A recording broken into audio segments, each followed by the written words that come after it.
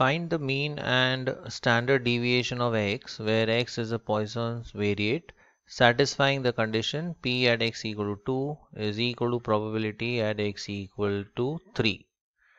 Suppose m हम लेते हैं as the parameter. Let m be the parameter of the Poisson's distribution. हमें दिया हुआ है probability at x equal to 2 is equal to probability at x equal to 3. Now we know that for Poisson's distribution, उसका जो probability function का formula है p of x, it is given by e raised to minus m into m raised to x upon x factorial. तो ये formula हम दोनों तरफ apply करेंगे. तो यहाँ पे आएगा e raised to minus m into m raised to x, x is 2 upon 2 factorial.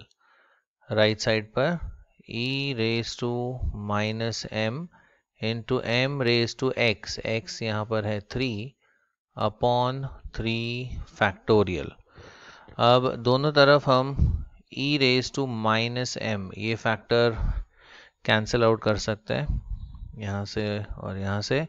सो यहाँ पे रह जाएगा m स्क्वायर अपॉन, और 2 फैक्टोरियल की वैल्यू होती है 2, और इस तरफ we have m cube upon, अब 3 फैक्टोरियल की वैल्यू है 6. तो यहाँ से हमें m मिल जाएगा. ये m स्क्वायर इसके नीचे ले लेते हैं और 6 को इस तरफ ट्रांसफर करते हैं. सो 6/2 is equal to m cube by m square. ये कैंसिल होके रह जाएगा m. सो फाइनली हमें मिलता है m इज इक्वल टू 3, और हमें पूछा गया है mean and standard deviation. So therefore हम कह सकते हैं the mean of Poisson's distribution is m and it is equal to 3, and standard deviation is given by root of m, that is root of 3.